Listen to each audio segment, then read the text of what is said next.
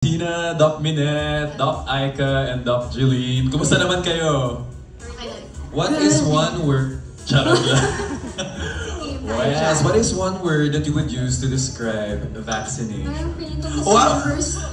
One word lang. Charit lang. Well, it's nice to be surrounded by very brilliant and beautiful lady doctors. And to our audience, do you feel good, do good, and feel great today? Yeah! Louder! Yeah! Alright, that's the energy I want. Okay, so Doc Tina, what? Transition. Doc Tina, so how long have you been a board member of the Philippine Vaccination Foundation? Philippine Foundation for Vaccination, and tell us more about your organization. So it's Kaya parang ano, kaya I feel like as doctors we should also be friendly. Yes, we should put on a I friendly don't wear face. white coats. Yeah. Yeah. Because they get more afraid when they see you on Definitely. wearing white. Yeah, but I think yung doctor ko nun is it wasn't her white coat it was the overall. It's her eyes. It was the overall. Sorry, sorry, doc. Love you. Thank you for the vaccinations. Purpose. I'll differentiate first. So vaccination is the process where you receive the actual vaccine, yung medication. Immunization is the process where after you receive the vaccine, yung immune system mo yung magde-develop ng protection against the vaccine-preventable disease. So receiving vaccines is, or vaccination is that process where you receive the vaccine and you go through the process of immunization and you develop all this protective immunity, or your body mounts its own defense because there's already a recognition that you received a very harmless form of the virus or bacteria, and then that actually protects you for a very long time. You will actually parang realize that, oh, I've never been absent from work. Was it? But you never think about the vaccine pala yung naging cause na, no? You realize that, oh, I'm more productive in my work, and maybe because that's you received all those vaccines. Really interesting. You know, receiving the harmless version of the disease so that you'll be protected for a long time. You know what? Sana may ganyang version, no, for like heartache. No, if only there was. Kasi grabe talaga, you have to go through extreme pain. You know, dapat. Heart. Exactly. Parang Parang kailangan maloko ka pa bago ka matuto. Ang sakit, wala bang bakuna para dyan? Diba? So that we skip the process. Kasi you know, experience is the best teacher daw. Pero talaga, kailangan ba? Skip the experience. Ay, charot, sorry. Oh my God, medyo naging personal na pala. Charot. Okay, now for Doc Tina naman. When it comes to the... Now that we know what vaccination is, the process, and how our body creates the immunity, what are its specific benefits when it comes to individuals, the families, and our community in general? When we talk about vaccination, we're not just talking about individual health. Okay, we have to take a look at vaccination as beneficial not only for the individual but for the entire community. Minsan kasi when we think of vaccine, we just think of cough and colds, but we don't realize na these diseases that vaccines prevent are actually can harm the child. No, it can cause lifelong disability and even death. And of course, hindi lang yung pinaprevent, it also prevent lifelong complications. For example, we have your hepatitis B that prevents liver cancer. You have your cervical cancer vaccine, your cervical vaccine which prevents against cervical cancer. And of course, when you talk about flu vaccine, we're not just talking about flu per se. Remember, people, particularly the elderly who have comorbidities like heart diseases, cardiovascular diseases, they are more prone to cardiovascular complications after flu. And of course, hindi natin kakalimutan, syempre, the burden sa healthcare system at sa finances pag nagkasakit, di ba? So when you get sick, how much does it cost for you to get admitted sa ospital, di ba? Hindi ka lalabas ngayon ng ospital nang wala kang bill na 100,000 pesos. And if we just get our vaccine, which costs much more less than that, we can prevent that. And of course, when we also get our vaccine, we also protect the community from getting the infection, from spread of infections sa ating community. And I think, ano pa ba yung classic example and the greatest example is COVID, diba? Without the COVID vaccine, malamang hanggang ngayon, pandemic pa rin tayo. So I think that's what we want to focus on the community. It's not just about individual health vaccination, it's about the health of the entire community and the entire nation. Yeah, so dapat hindi puro sarili lang yung iniisip. We should also think about others. Dr. KJ, Okay. can I add? May I add? Yes, yes. So the other benefit for receiving vaccines is that people don't realize you're receiving the vaccine, less likely na po kayo magkakasakit, less chances that you're going to take antibiotics, and less chances that you will develop drug-resistant bacteria or illnesses. So that's the particular aspect that we also want to inform the public, that this is one of the benefits of the vaccine in relation to what Dr. Tina said, that it's about community immunity. Yes, definitely. And also, I read a lot of comments on my social media kasi na, you know, they keep accusing us doctors na puro kasi kayo gamot, puro kasi kayo gamot. Well, have you taken the vaccine sana? Then we wouldn't be giving you those antibiotics. Diba? So, isang shot na lang, isang medication na lang to prevent more medications in the future. So, parang yun yung concept of getting vaccinated. Alright, now for Doc Aika, since you're both a lifestyle medicine doctor and a content creator, how important is content creation on social media in terms of promoting awareness for the vaccines, and also what is the impact of getting vaccinated in our overall lifestyle? Right. So, I just want to ask, no, pakunting survey tayo, who uses Facebook, TikTok, IG to get information about health? Raise your hand. Yung iba po narinig. Yeah, right? So, si Doc Kelly can also relate to this. Let me just give you a bit of history. Don't worry, di kayo makakatulog dito. 20 years ago, ang doktor po kasi ang gatekeeper ng knowledge. The only way for us to find or to learn this information was through books, di ba? We had to read Harrison's, everything just to gain this knowledge. But with the advent of technology, kasi this knowledge or this information is now in the web. So, right now, patients or people are getting their information online. Hindi na sila pupunta sa doctor just to get the facts, di ba? Check muna nila yung TikTok bago they even go to a doctor. Now, that is why doctors need to embrace the present, right? If our patients are in TikTok, Facebook, IG, we need to be there. Because if not, ang daming misinformation, disinformation, people will take advantage, diba? Mga kung ano-anong sinasabi nila, inumin mo to, do this, do that, mali pala, it's causing more harm. So if there are doctors online that's giving the facts, and they learn that, imagine the impact, right? Just this simple information can change their lives. So, I'm sure Doc K can relate to this. Siya yung pinaka-OG talaga sa content creation. When you put it online, imagine how many people using this education can take care of themselves. Kasi health starts with education. The more you learn, the more you take care of yourself. So, ako personally, I only started din recently to create content online. And when I see my patients sa clinic na dito, Doc, nakita kita sa TikTok, may sinabi kang gitong ganyan. It feels very fulfilling na that simple information na sinut ko lang sa bahay ko has reached how many million people in the Philippines, and because of that, they take care of themselves. So aside from the content creation na ginagawa rin sa digital medicine, no, in terms of lifestyle, dami ko kasi medyo hats ngayon, lifestyle, ang prevention kasi is not just me asking you, how's your diet, are you exercising, are you sleeping enough, are you smoking? Are you drinking?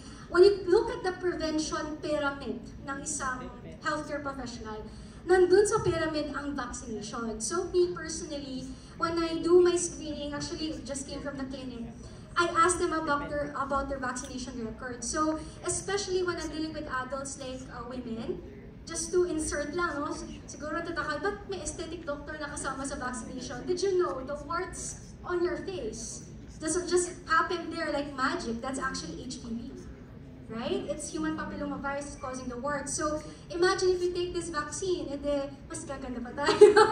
Lesser warts, right? So just for that information na hindi alam ng tao na yung warts pala caused by HPV, then all the more that they would actually be receptive towards it. So I think information is power, and putting it online will really create a big difference. Yes, definitely I agree.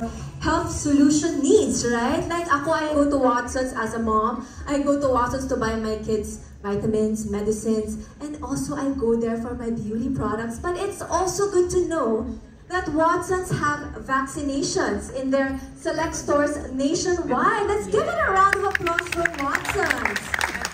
May masasabi ka ba, Doc Kay, about that? Yes, indeed. Watson's, let's go. Magpapa-flu vaccine ako dyan. Yeah. Ako agad. Correct. And you know what? Watson's also has partnered with trusted institutions like GCash and Concentrix to make health products and services even more accessible. You know, did you know that, like I mentioned a while ago, you can get your vaccinations at select and wala yung mic. Hello. Okay. And booking an appointment is so easy. You can go and do it in store, or if you have the Watson's app, you can check the schedules of the Watson's stores near you. Who here has the Watson's app? Of course we all have. I love it. Gusto ko yung lahat because we're here for the Watson's points, aren't we? Yes. Hello. Magandang hapon po sa inyo lahat. Hi, kamusta naman tayo? Make some noise! Mukhang masaya tong crowd na to. Hello po mga kabaks. Yeah. Kabaks. Kabaks. Ayan. So, I'd like to introduce ourselves one by one. Ako po si Arian. Hello, good afternoon. Ako po si Ariel. Magandang hapon. Ako po si Dingdong. Magandang hapon, ako po si Thea. Hello, ako si Carl.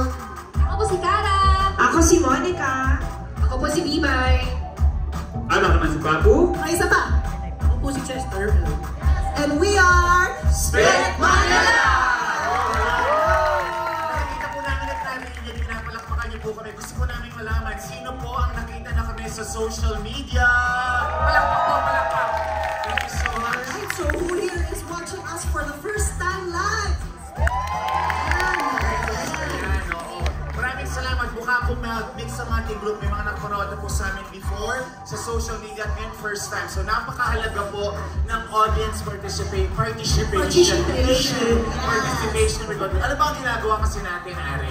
Yung ginagawa kasi namin, tinatawag namin improv comedy. Ang ibig sabihin nito, everything that we do on stage is on the spot, pero kailangan namin ng participation at suggestions nyo. Are you ready to participate?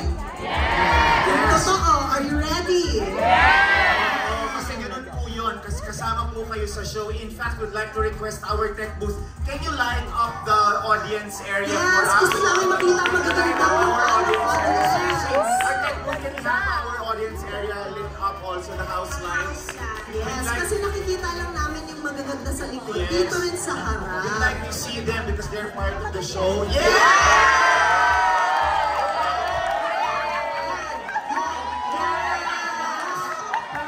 Hindi mo naman pala sila kanina. Oh my goodness, akala ko imagination lang. Oo.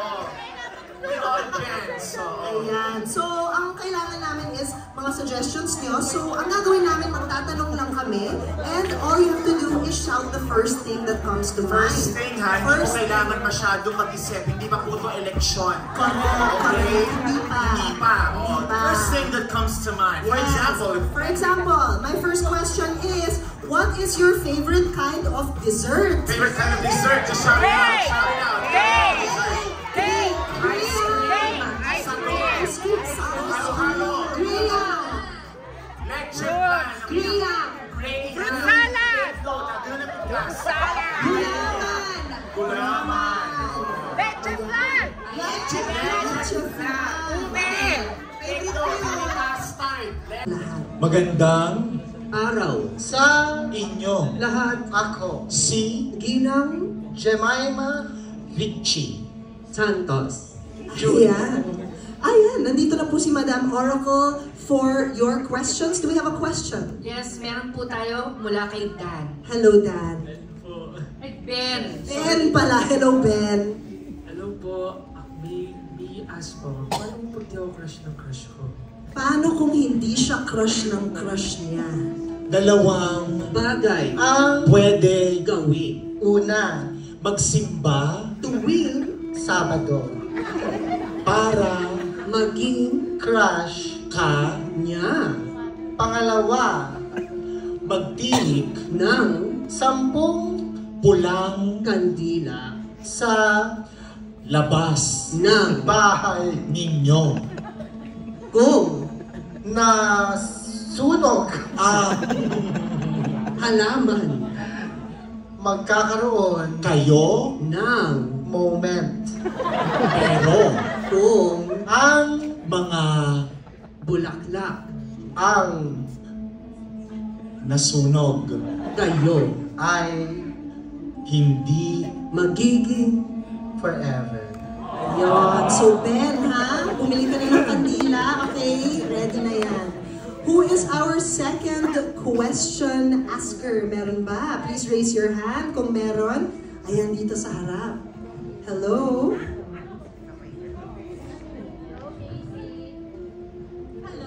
Hello, what's your name? Meron. Hello, I'm Casey and I want to ask, do I ever get my love life since I've been into the relationship last time and it felt because that boy said I'm too much and na-trauma raw siya sa akin kasi sa sobrang dami ko raw pera na high raw yung career ko. Yes. What will she do when she's told she's too much?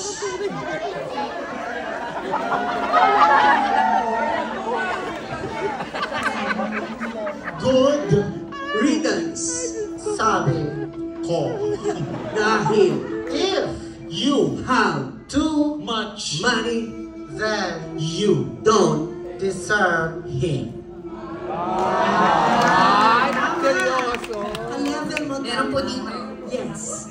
6 years na kami ng boyfriend ko, pero di pa rin siya nagpo-propose. Nandito pa siya? Anong gagawin ko? Okay, anong gagawin niya, madam? Pwedeng Tumingin sa alahasan. tapos Sabihin mo, uy, bagay sa akin to kung napabili. bigla. Well, congrats. Ngunit Kung hinila ka palabas, humanap ka ng iba. Dapat hindi siya takot, di ba? Alright. We have other questions. Please raise your hand. question here. Ayan, dito sa harap. Meron. What's your name po? Akira, Akira, hello. ano pong gagawin kapag meron kang ebal na katrabaho?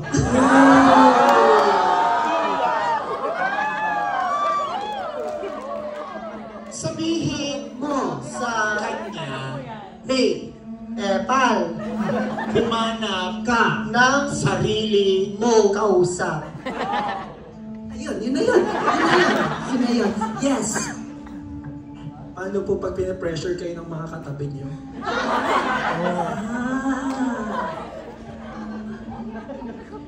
Minsan, pressure is rewarding.